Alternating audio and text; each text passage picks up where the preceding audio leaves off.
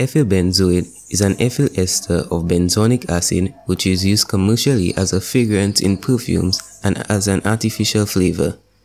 It goes without saying that you must not ingest any material which comes into contact with glassware. The first step is to prepare the benzoic acid. In a flask, weigh out about 100 grams of sodium benzoate.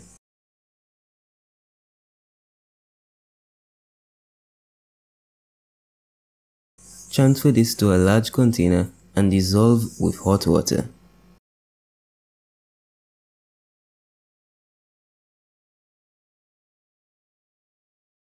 The mixture was then acidified until no more precipitate formed using sulfuric acid.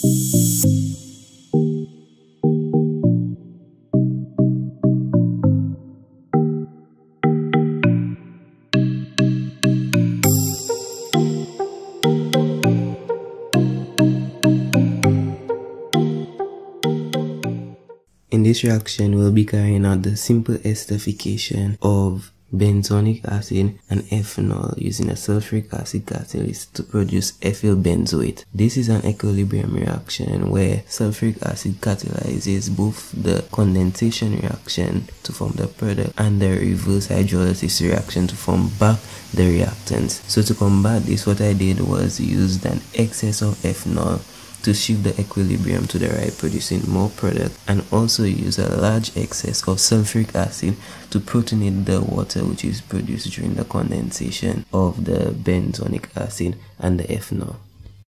The next step in the reaction is the synthesis of ethyl benzoate.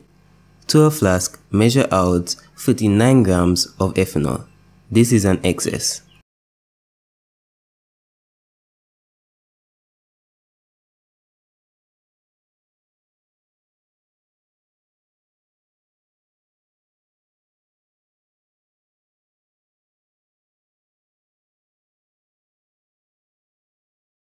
Then add 10 grams of recrystallized benzoic acid.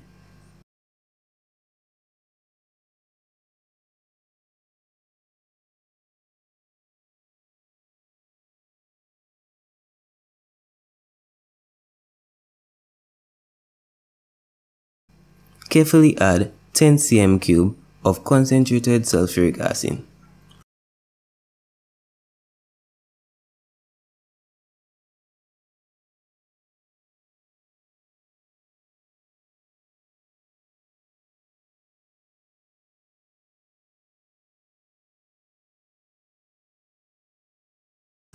Reflux this for at least 1 hour.